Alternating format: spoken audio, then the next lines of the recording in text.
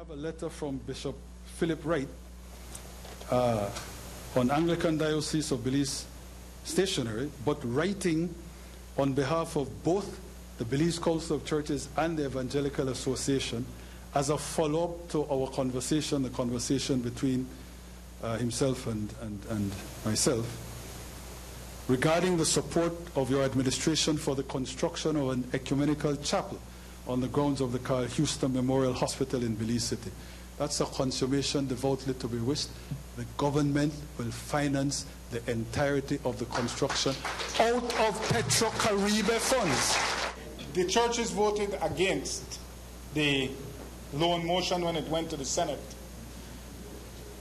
And now you are building a church, a chapel.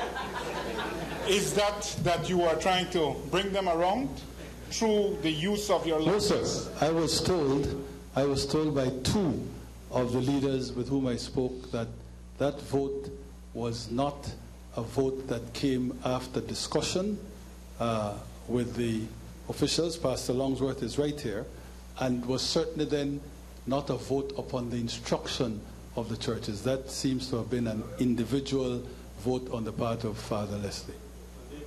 Okay, so we had been talking about the chapel well before the vote.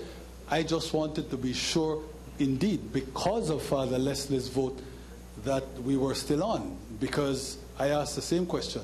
It was made clear nobody gave Father Leslie that instruction, and the churches, those that have no difficulty with government funding the chapel, as had always been the plan.